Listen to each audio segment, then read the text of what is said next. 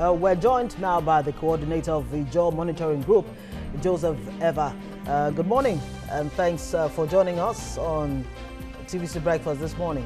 Thank you very much. Chief Eva, well, we also have joining us from Port Harcourt, Bristow Alagbaria. He is the Secretary General of the Ijaw Youth Council. Good morning to you also, and thanks for joining us. Okay, let's begin with you, Chief, right here in the studio. Yes, the questions we've been asking, who exactly should we blame for the situation in the Niger Delta, where you now have, a resurgence of militancy. Now we have the NDA, Niger Delta Avengers, on our hands. One would have thought amnesty would have solved that problem. Well, before I go into that, I'm ordinary comrade, not chief. Okay, comrade. I'm not yet a chief. Before going further, I want to honor our Niger Delta sons, South sons, sport giants. I want to observe a minute silent for Keshi and Suadi Amadou, the coach, and the captain of Super Eagles. They are from the Niger Delta. We pay respect to them. They are great talents. That is to tell you that the South will produce a lot of talent. So we are not all just about violent, and all violent. We are great people, and for the mourning period of our two great sons, Stephen Keshi and also Suadi Amadou, Edo and Delta State South children, sons. We are proud of them. Okay, indeed. Having said that,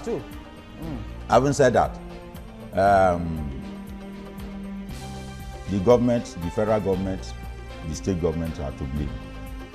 We are talking about Keshi, we are talking about Amon, we are talking about building talent. The government is not interested in anything development in that region. All what they are interested in, just lay pipe to loot the environment. And so whatever cosmetic thing they are doing, we are telling them that the longer you continue to use these cosmetic ideas and all that, you are wasting your time. You are creating problems. We will come back to square one. If you are doing things genuinely, you will see the reflection. You will see. In those days when Gowon established or introduced the National Sport Festival, the Midwest, through our leader, Ogbomdia was training young people, sportmen and women, Edo State, Old Bendel and the Midwest, leading in sports matter. Even as we speak, any national sport festival, you see that the South people are leading every national sport festival. So we have brains everywhere. If we can produce among women, beautiful women like you, but we, the South people, were able to produce the first woman vice chancellor, first professor of mathematics. So you can imagine the government is not interested, because the oil companies, we just tell them what we are interested in is just to loot. And if they make noise in these communities, you send us your soldiers, we deal with them. Now the backfire is what we're everywhere. If we can produce among women, beautiful women like you, but we, the South people, were able to produce the first woman vice chancellor, first professor of mathematics. So you can imagine the government is not interested, because the oil companies, we just tell them what we're interested in is just to loot. And if they make noise in these communities, you send us your soldiers, we deal with them. Now the backfire is what we have. Comrade, when you say this moves, ideas are cosmetic, are you saying the NDDC is cosmetic? Amnesty program, is that cosmetic? And all the other intervention programs that government has put in place to better the lives of people in the Niger Delta? The end of these things are the results we are talking about. When we say cosmetic, we cannot clap hand for federal government when federal government is owing NDDC over 500 billion naira. We cannot. We cannot be clapping hand for amnesty program when youths that you train, they are doing nothing, no job, nothing. And we continue to shout day and night. Where are the things to engage these people? The governors and the federal government cannot create empowerment. Even within Nigeria here, we can see what some private people are doing in terms of empowerment. So if you train people and you give the people stipend, After the stipend, you cannot engage them positively. Even with sport alone, South can be ambassadors for Nigeria. South can be ambassadors as far as Africa is concerned. Mr. Eva, I've listened to you several times. We've had you on this program a couple of times. Yes. And the explanation and analogy we keep giving, or you keep giving, is like a vicious circle, really. It goes that way and we end back at a particular point. Yeah, so is the government listening? Okay, so what can be done differently, really? Now, we are saying emergency industrialization. We are saying we want all the South governors to now provide 200 fishing trawlers each of the states and go into commercial fishing. You will see the empowerment. You will see things will change. The idle brains will be engaged. Why is it that the governors of Niger Delta, the presidency, they don't have fishing trawlers in the Niger Delta? All right. We are asking them, why can't they have fishing trawlers? Just for the start, we want to see fishing trawlers line up the whole from Edo State, from Ondo State, lining up down to Akwa Ibom. We see fishing trawlers ready to go to the Atlantic Ocean to get their catch, come into commercial activities, engage either Indians and other people. Then Nigerians, Niger Delta people working, youths are going into how to sell frozen catfish, prawns, and other things. Why can't we? Look at Eleganza. Eleganza, a Yoruba man, is now going to the Niger Delta to get petrochemicals. Petrochemicals, the byproduct of crude. Shell know that with the byproduct of crude, all these textiles we are putting on is possible. Without byproduct of crude, we cannot have these things. 70% of the things inside this your area, inside this your studio, are from the byproduct of crude. Why is it that Shell is not going into commercial, even if it is not commercial fishing? Detergent, rubber. You go to Sapler area, you see rubber trees. They are sending them out of this country. Why can't we industrialize the Niger Delta every day? Talking. That Okay, was why in those days. Sorry, madam. Let's bring in, Bristow Alagbaria. He's the Secretary General of the Jaw Youth Council. Good morning to you again. Now, you've listened, I believe, to Comrade Joseph Eva, and he's blaming government for not empowering the people of the Niger Delta, and that is why we have what we have right now. He mentioned Eleganza. It did not take a government to, bring up an Eleganza and all the other people who have taken the initiative to better their lives and thereby improving the lives of other people, becoming employers of labor.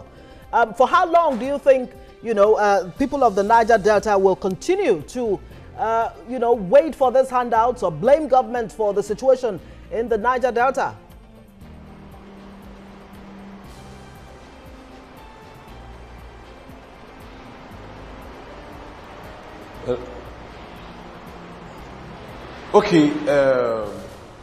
Well, I have a different perception about that.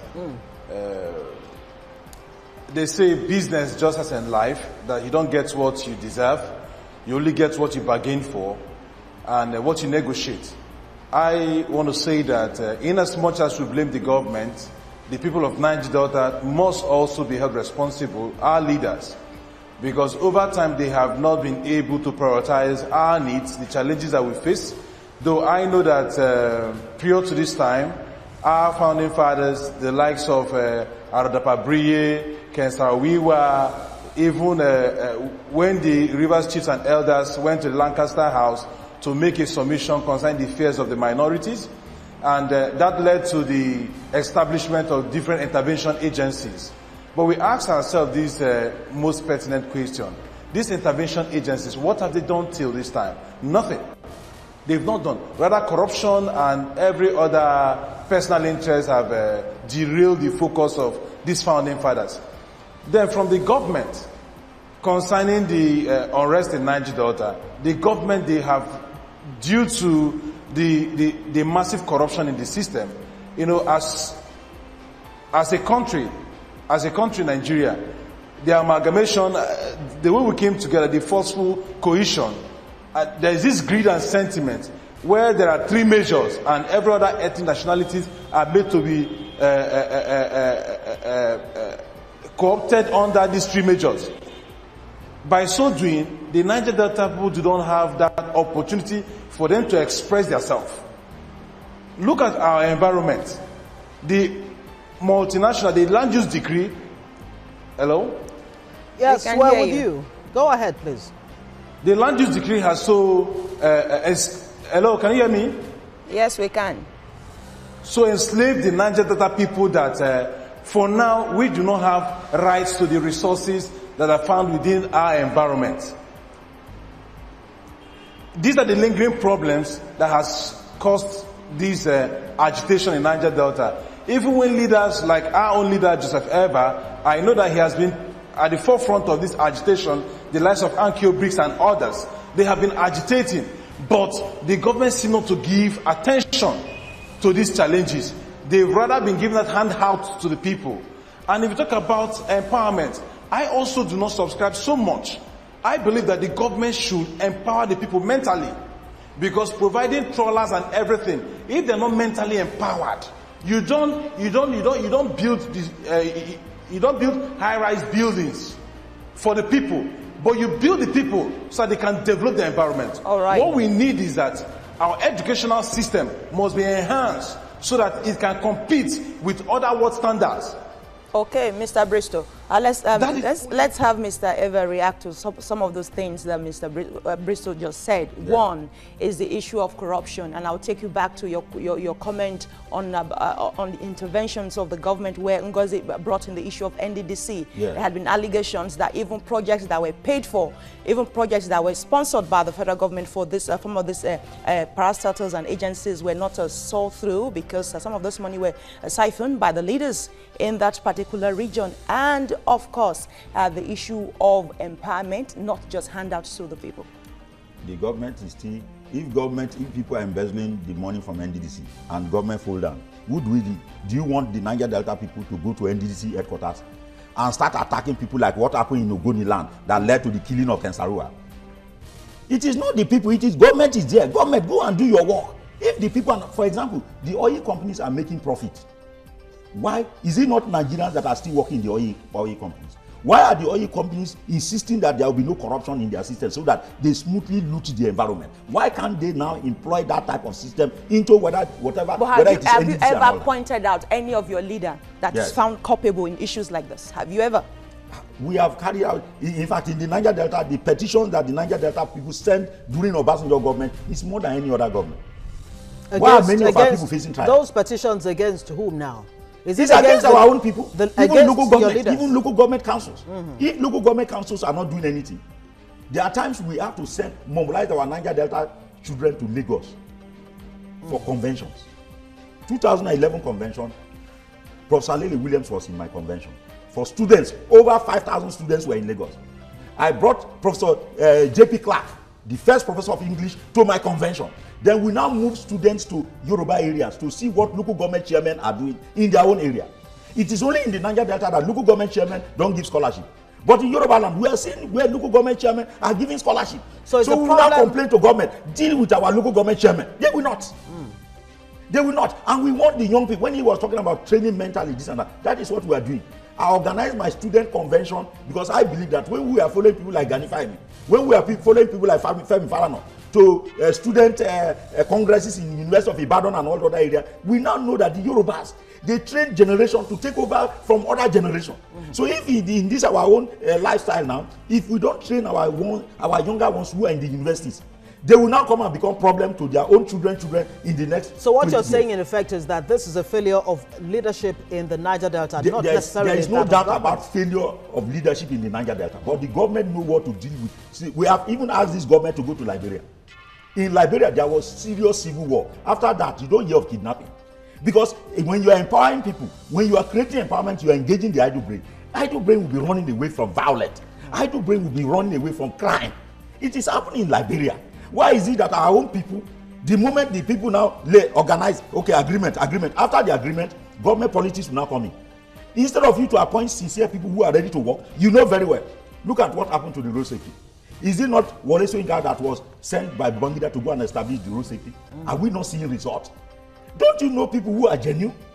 And people who are not like Wole Soyinka in establishing road safety? Babangida government, if they are folding their hand in order to allow some people to do nonsense, the society, the press, the media, they help for trust type of people to be exposed. In our own situation, governors will now say security votes. with that security vote, nothing will come out engaging the idle brain. We expected the oil companies to protest to the federal government. Okay. What we are seeing, we are the people working in the creek. We are seeing that these people who are giving this allocation of money, they are not doing anything to engage the idle brain. Therefore, we are not going to pay any money until the money we send to the governors and the federal government. They spend the money on the people. All right, let's bring Bristol here. Before we, I think we have like a couple of minutes before we do that. Bristol to respond to allegations of course, political thuggery and the issue of proliferation of arms in the region where politicians give arms to the perhaps even retired militant, but because they have arms now, the trade seems kind of attractive again. Do you want to respond to that?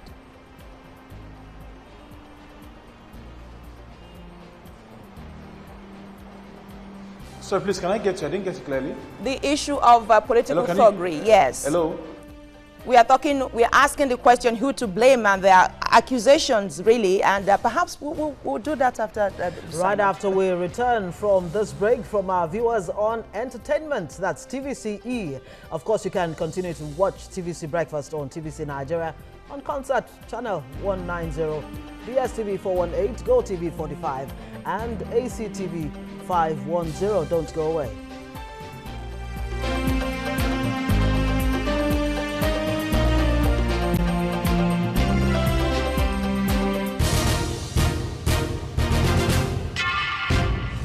All right, the question just before we went on that short break was for Bristol.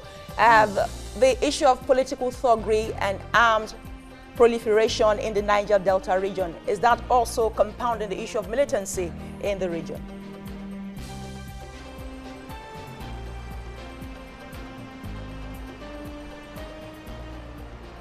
The government must be held responsible. The government must be held responsible because if the government had ensured that there's internal democracy, we look at the struggle for power. Even people that do not have the competence, that have not managed themselves very well, today we see them managing government, participating in governance. That is why they do not have respect for the rule of law. If they had allowed competent hands, and if they had allowed internal democracy, so that the outcome of the election determines who leads our country, you see that we'll also get the right persons that will lead our country. But for now, we see miscreants. Because of godfatherism, everybody tends to use whatever means to clinch to power because they know that being in power is the easiest means to make money. When we do not also have electoral offenders, I say we do not punish electoral offenders. So people could go to any length. You see our judiciary, you also see the tribunal, the outcome of the tribunal, different courts giving different judgments, all those things. All these things contributed to the crisis we have. Proliferation of arms in Niger Delta. People now start recruiting thugs because when you have thugs within your control, you know that you're now being seen as a stakeholder. You can be negotiated with by the multinationals. You can also be negotiated with by the government. These are issues that we must address so that educated minds, enlightened minds, they say a sample represents the bulk. So that when we have this good sample, it will also change the perception of our people. And they will now know that for you to be in governance, you must have something to offer. Like the agitation in Niger Delta today, it is due to this establishment of different thug groups, different militia groups that they used in taking over government to forcefully lead the people. And now, after recruiting these boys, there's a limit to their control. Now they've outgrown their masters. Now they've digressed from thuggery to other forms of agitation. Though we have true Niger Delta sons, we have genuine Niger Delta sons that out of frustration that took up arms, when they engaged the government, trying to see how the government could give them an attention for them to discuss the challenges we face, having murdered Kensa Wiwa and other freedom fighters, people that took up non-violent struggle, were killed, and even our youths were also forcefully killed. Out of frustration, some youth took up arms. Ijoyi Council was also at the forefront of this agitation, not until the government now decided to give us attention, and the amnesty was introduced. Today, the amnesty program, people see the amnesty program as one of the achievements of the government. Okay, Bristol Alagbaria. There are four stakeholders. Bristol, just hold on there.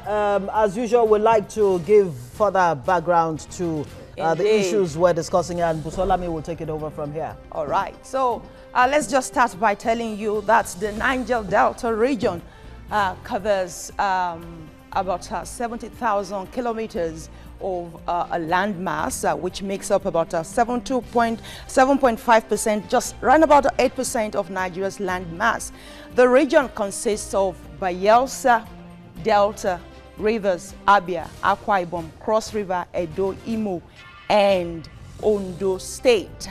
And it is strategic to Nigeria's socio-economic development because of the abundance of crude in the region. And don't forget, that particular part of the world is the largest wetland on the African continent. So, despite the obvious wealth surrounding the region, it is still largely underdeveloped due to the degradation of the environment by oil exploration activities. The movement for the survival of the Ogoni people, MOSOP, founded by the late Ken Saro-Wiwa in 1990, brought to the fore the level of environmental issues faced by the indigenous people. Here you have the picture of Ken Saro-Wiwa. That group was led by him. All right. And then came the movement for the emancipation of the Niger Delta men. That happened in 2000. That group came up in 2004. It is one of the largest militant groups in the Niger Delta.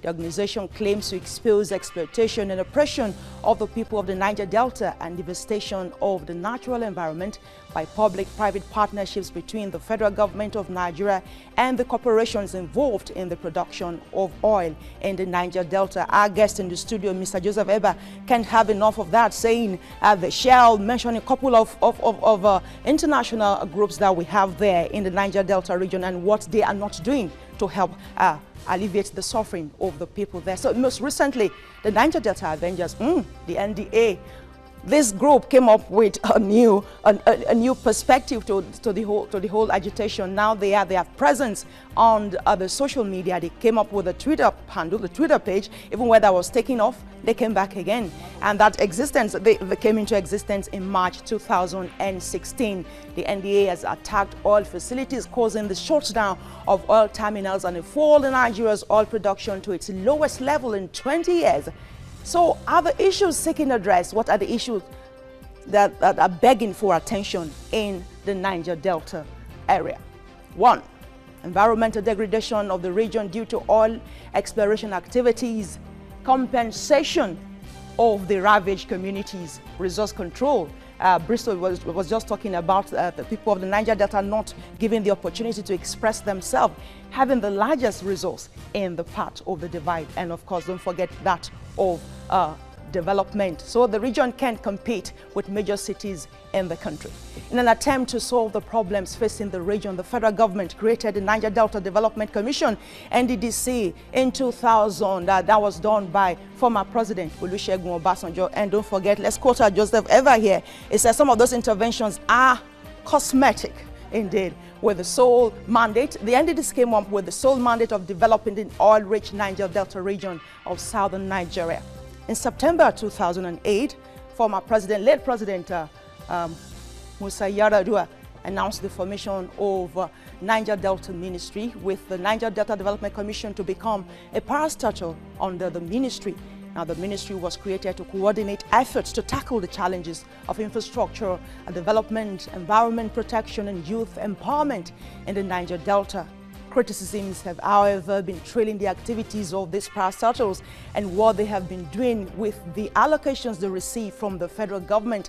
Let's look at the NDDC in the last 4 years. So, in 2013, the Commission received 315 billion naira. That's it there. In 2014, 322 billion naira. You can see there's a sharp rise, a spark really, a very sharp one. But in 2015, there was a dip a bit to 299 billion naira. And of course, that has to do with the dip in the oil price, where Nigeria can no longer make how much it used to make in the market. Okay, but how has the Niger Delta benefited from this, Mr. Eva? Take a look at this. Can we go back to the former slide?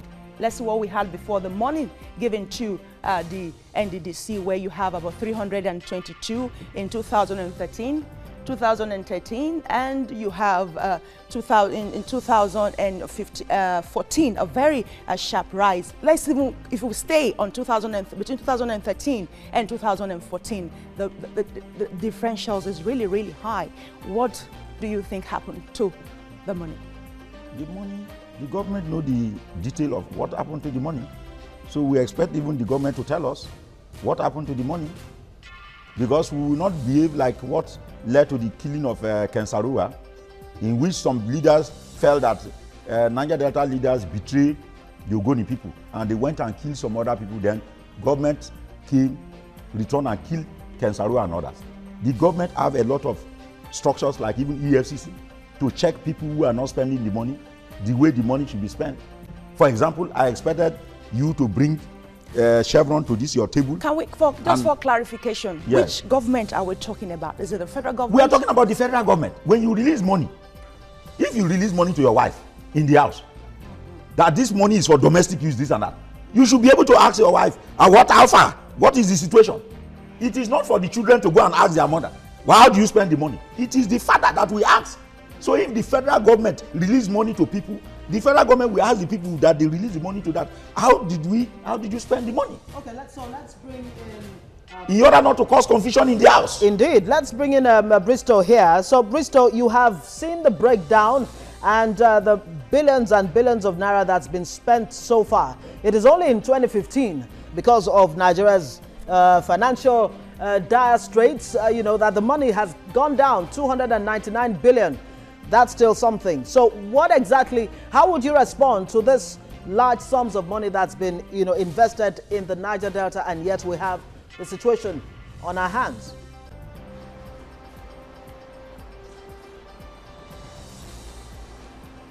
Well, I know that even those agencies were created by government, and by design, to my own perception, because of the operational system, is as if they were established to fail.